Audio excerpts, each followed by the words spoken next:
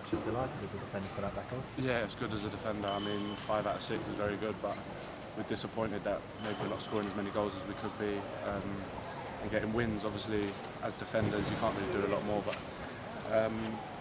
it's a team thing, and I think we go up for set pieces and stuff, so we can contribute to the goals as well.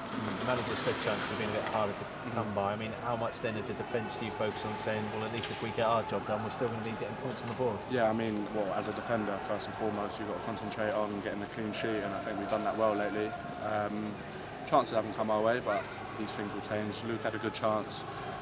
Possibly, I think, well, he said it, the guy said it hit his hand, but it was down by there. On another day, it deflects in, gets given as a penalty, whatever.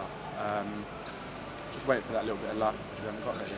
I mean, I suppose last year John took all the plaudits as the player of the season. This year you've been playing with lots of different partners. Now it's Anaman and Deji Oshivanti. What's it been like playing in this current trio? No, I mean, it's really good. I mean, I think the gaffer likes the formation. We played it a lot last year with Leggy and Eags, but it's working. I mean, as a defensive three, we're doing well, and just got to keep getting clean sheets.